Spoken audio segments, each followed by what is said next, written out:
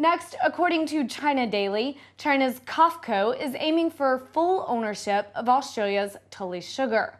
Tully operates one of the largest sugar mills in Australia. Last July, COFCO absorbed just over 61% of the stake in Tully. And this past week, COFCO bought another 31.5% of the stake from Mackay Sugar, which is Australia's second largest sugar mill company. COFCO is investing $173 million to take all but full ownership of Tully. COFCO says it's keen to buy other foreign sugar companies as local demand for sugar is on the rise.